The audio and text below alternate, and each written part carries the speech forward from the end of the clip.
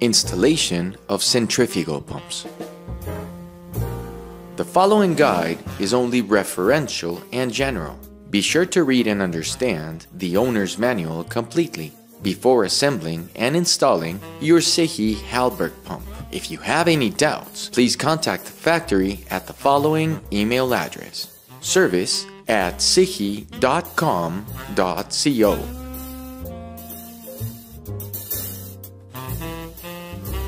Planning the installation.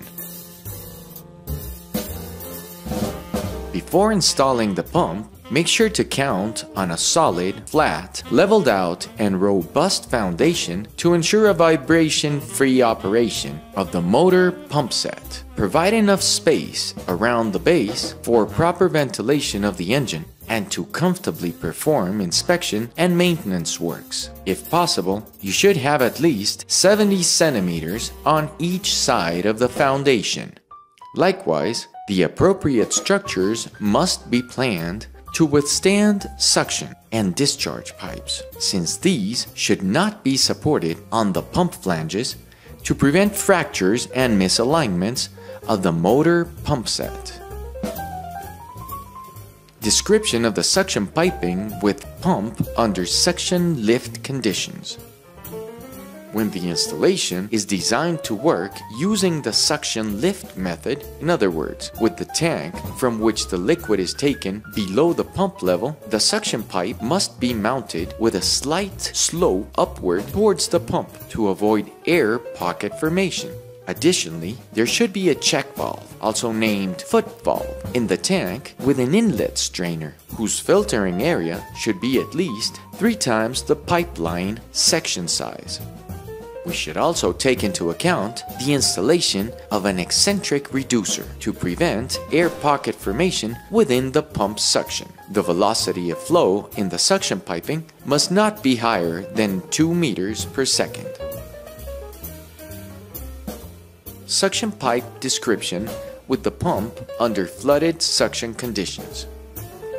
When the installation is designed to work using the flooded suction method, meaning with the tank from which the fluid is taken above the pump level, the suction pipe must be mounted at a slight downward angle towards the pump to avoid air pocket formation.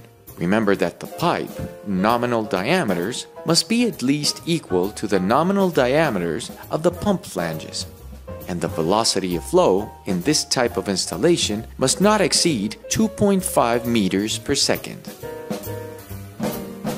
Suction line accessories with pump under flooded suction conditions. Additionally, you must have the following accessories. Shut-off valve.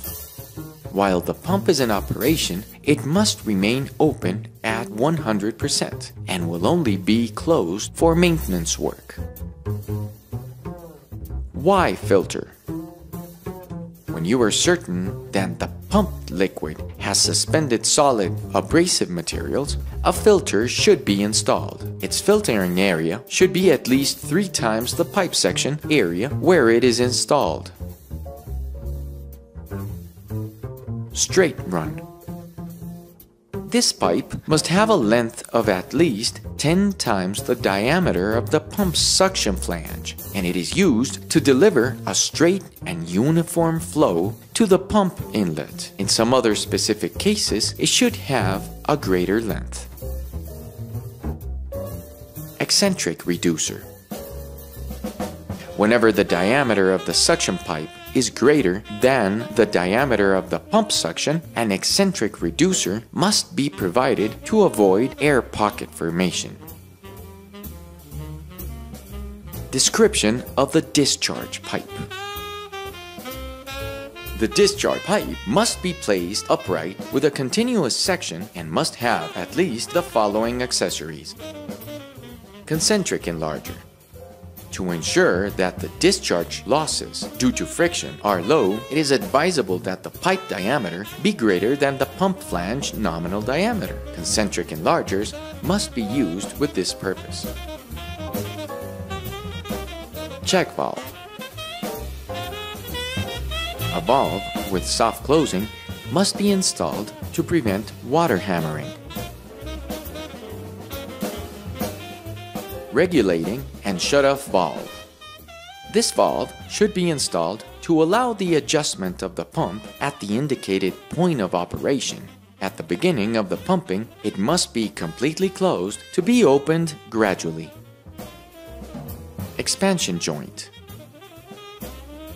Whenever pumping liquids at high temperatures, and when there is certainty of vibrations or piping misalignment, this type of joints shall be installed since they help to absorb movement due to thermal expansion or vibration in the piping, therefore avoiding an additional burden on the pump flanges.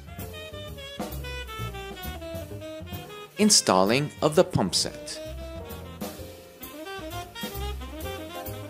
Before installing the pump set, check the cleaning of pipelines to avoid foreign elements, such as welding beads, that could pass to the pump and cause damage to it. Remove the coupling guard and rotate the shaft by hand, checking that there is no binding and all parts are free. The protection caps of the suction and discharge flange must be removed only when the pump is ready to be connected to the pipes, preventing any foreign elements from entering. Perform the installing of the pump set by tightening the foundation anchor nuts and connecting the pipes to the pump. Once tighten the pump base to the foundation and the piping to the flanges, the pump set must be realigned to correct any distortion that most likely might have originated during transportation or handling, and this way fix the piping system. Check the correct rotation of the motor according to the pump's sense of rotation, only when the pump is flushed or disassembled from the motor. Addressing these recommendations, you will ensure better pump operation and greater reliability in your process.